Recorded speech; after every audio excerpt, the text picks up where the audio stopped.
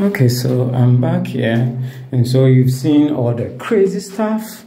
First, they try to bend those PVC pipe, plumbing PVC pipe installation. They try to bend them so they can use that loophole into the building, and I think they were having difficulty with that, so they have to go and break through that bugger proof in the washroom. Actually, because that one it isn't plastered, so it was easy for them to remove it or to break through it. Okay, so now the solution. Foreman, listen to me. You are making our work difficult. We are on the field. We know what is going on. This particular project, before the electrical wiring, I warned them. I spoke to them severally on the issue of security. I told them, yes, you have secured the place with bugger proof and doors and stuff, but they listen. I cited so many examples for them, giving them examples of where I've seen where they were well secured, but the cables got stolen in the end because those thieves, I don't know, they are hungry to steal your cable. So as far as there is no one present at the site or in the building, they will come and take it. I've seen videos of buildings or houses with even power connected, electricity connected, live electricity connected, and these thieves were able to break through it. They were able to cut all the cables. They were able to disconnect the power from the energy meter. Then they stole all the cables. I cited all these examples for them, but they told me to go ahead with it. So at that point, I don't have an option to go ahead with it. So we came to do the electrical wiring. It took some very long time. I think they kept on spying.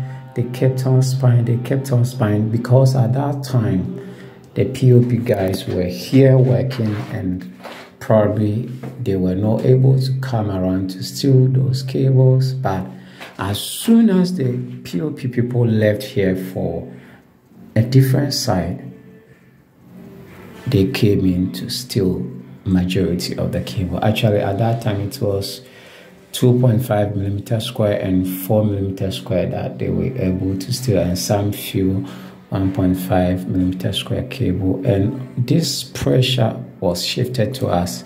We have to come again and do a rewiring. Sometimes looking at the situation, how are you even able to charge again?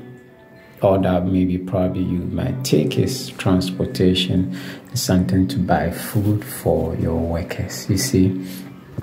And this is a foreman that the second time that we were coming here, I spoke to him. I even came to the site, made a visibility study. I told him, get someone to stay here. Now I made a recommendation that the only solution is to get someone to stay here, or maybe probably you have cameras around. They were able to fix one camera, but they actually fixed it at the wrong place. It's a solar powered CCTV camera, and they fixed it at a very bad place, so it's not getting sunlight or any light, it's not really exposed to the light to receive sunshine to be able to charge. And so the camera is not working. It's just there not working. So this recent one is just a month ago, and the camera is there because it's not working. it couldn't capture these thieves who came in here. That is the most painful part. That is what is really eating me up, and I'm really upset with this foreman, because you came to fix this. I even personally told him, take this camera from where you have positioned it and put it at a proper place where it will receive sunlight. Okay, so I'm going to show you where the camera is.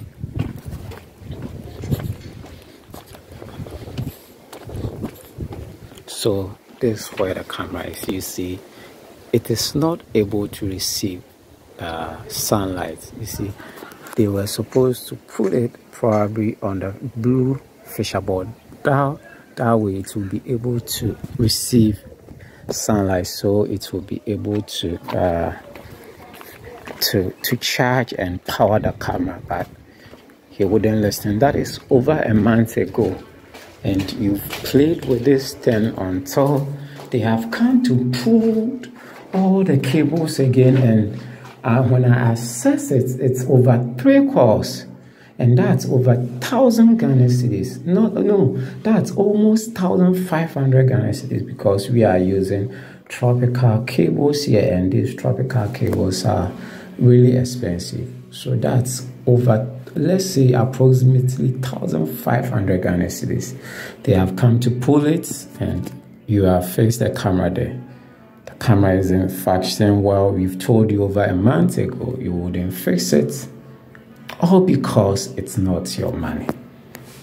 You see, so foremen, listen to us. When we make recommendation, sometimes it's not every recommendation that you will take it, but when it's about our work, we do the work. We know the things that happen at site.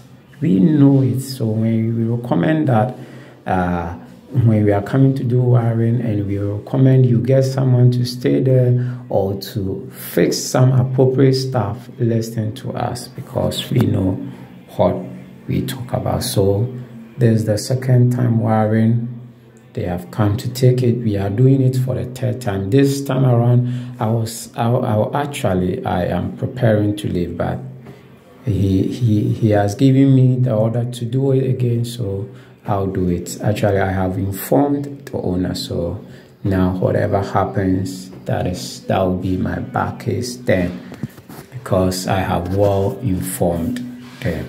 Okay, so the tip is before you do your electrical wiring, the first thing is, if it's a very far place, or if it's in a new site, the thing is, get someone. There are so many people looking for, though yes, I understand the argument that some of these people, these squatters or caretakers, when they take over, they mess up, but there are people, you come from a town, especially those of us who come from, let's say, smaller towns like villages or something like that. There are a bunch of people who have completed junior high school. They don't have anything doing, so you can get these people to come and stay there. You can pay them, because when I look at the money that people spend on cable or wiring, and people come and steal it, when you employ someone, paying them 400, 500 a month is nothing compared to the damage that they will do to your facility. So I would recommend, first thing is, if you be able, get someone. Get a good person, not anyone. Get a good person to stay at the site. And the second thing is, make use of probably solar powered CCTV camera, but fix it at a good place so it will receive enough sunlight to be able to charge and function properly. Now, don't rely only on I've fixed doors, I've fixed bugger proofs and stuff like that. No, they can still break. I've seen one that everything was secure. The door, there was no visible loophole, but they were able to move some blocks. They were able to open the sliding window, and they were able to chisel the bugger proof, and they were able to go in there to steal all the cables. So remember, before you do an electrical wiring, make sure to get someone to stay there or to make use of a solar powered CCTV camera. Thank you.